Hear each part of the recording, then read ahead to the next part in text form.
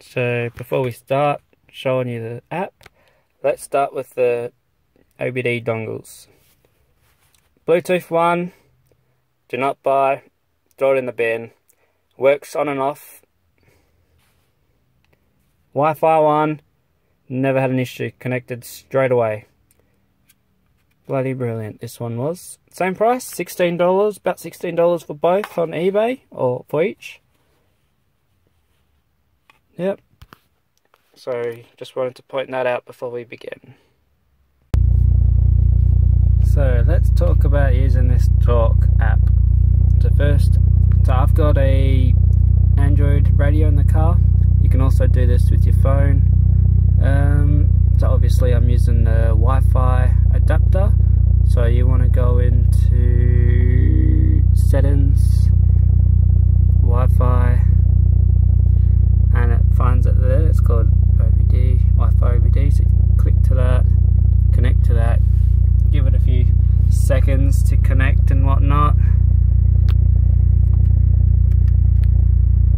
Then you go into your apps or whatever, find your Talk. Let that do its thing. So first you want to set up a vehicle profile. So you go into settings there, and I already got one there for my Evo. Oh, how do you? So if you wanted to create one, you just go create new profile, and then you fill out all the settings there.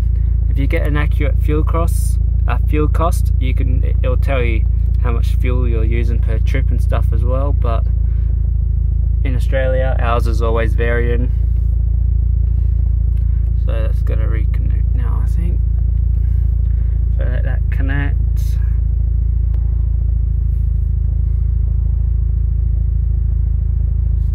So you obviously got to plug it into your OBD port,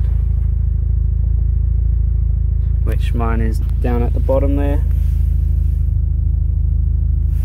It's different in every vehicle, but normally they're around that area under the steering wheel, in the footwell there. So I'll wait for that to connect. Alright, just to restart the app because I fiddled around with it there in the vehicle profile. So the main screen is that. You've got fault codes, search for fault codes. That's your DTC. See, I've got one that keeps coming up, but that's because I believe that's my tune that's causing it. So if you wanted to erase it, you just go up to the, can you see it, to the little 3 dots, press that, and then clear faults on ECU, click OK, and then that will clear it. But then mine comes up all the time. So the only way to stop them coming up is by fixing the problem. This will not fix the issue, it will just clear it and until it faults again, whatever it is. I don't think it does airbag codes though. So you've got all this other stuff. The one that I normally use is real-time information. That's getting all the data from the ECUs.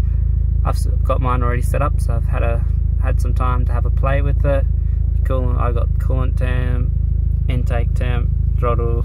So when you press your throttle down, it will change. Boost. Then I'm running the turbo.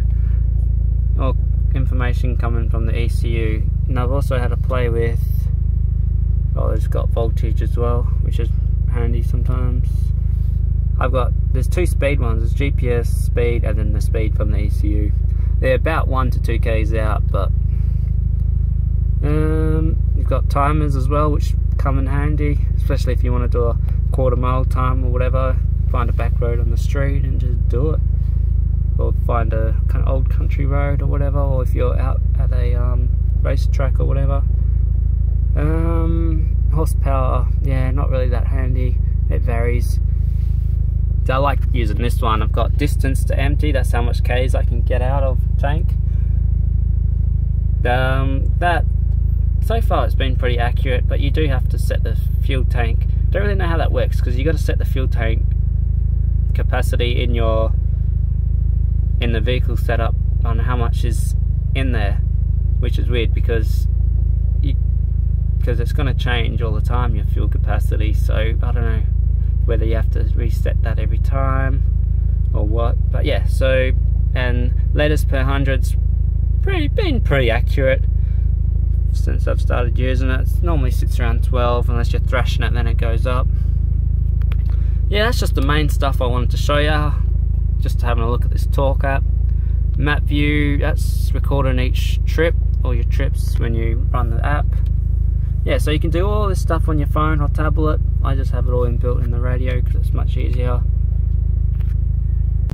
So to add a display, you just hold that with your finger, then add display, and you could do all sorts of things. Even view some data as well, but I don't really use that stuff.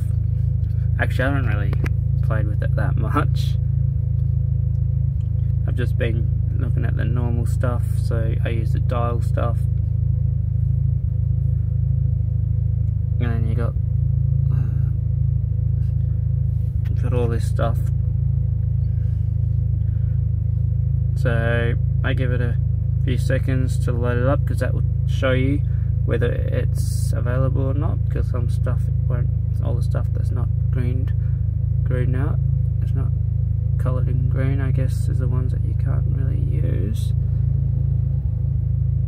So for example, that one, engine coolant temp, and you click it, and then I choose normally medium, and then place it wherever you want. Say we want it there, and then it's there. And that's how you do that.